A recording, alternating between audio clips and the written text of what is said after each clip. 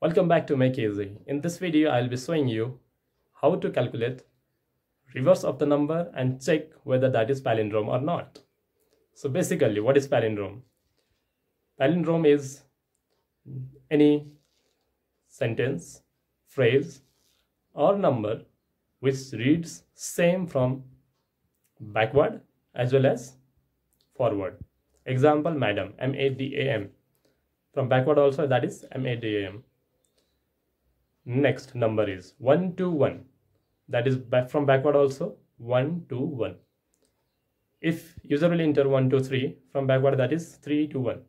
So that is not palindrome. But if user will enter 1 2 to 1, from backward also that is 1 2 to 1. So this is palindrome. We are going to check that using the while loop in QBasic in very simple way. If you haven't watched the previous video of reverse of the given number, you can watch that and understand how it works with dry run, and we can watch this video to understand it in a very simple way. Let's go to the screen and solve that problem.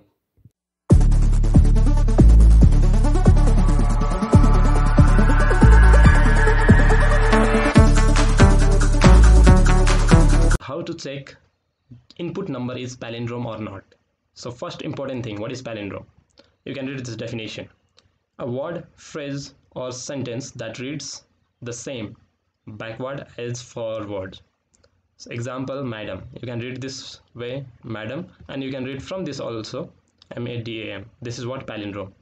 This number also 1 to 1. From this side also this is 1 to 1. So this is what palindrome. But this one 1 to 3, from this way and this way 3 to 1. This is not palindrome. We are going to check whether input number is palindrome or not. So for that, you have to understand the reverse of the given number. Reverse means we'll calculate, if user will enter 1 to 3, we'll calculate 3 to 1, that is from the backward.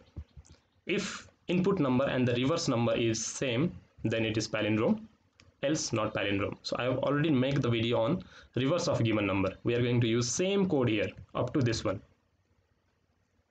So if you don't know how it works with dry run, you can watch the previous video. I'll provide the link in the description and come back to watch this video. Okay, first we take an input and store that number in n.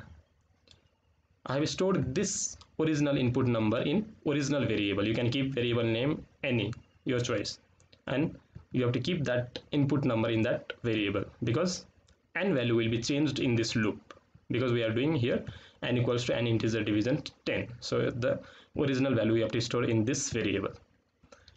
While n not equals to 0, the loop will execute and it will calculate the reverse of the number, and that will be stored in REV.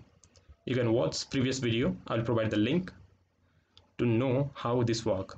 When we have calculated the reverse, that is if user will enter 1 to 3, then we'll get 3 to 1 in REV.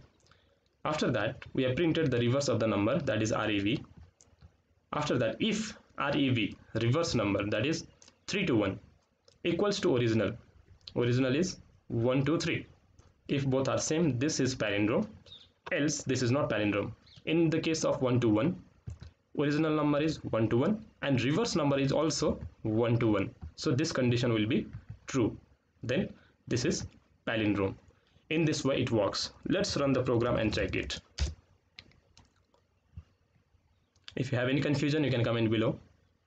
I will try to help you for that. Okay, 1 to 1.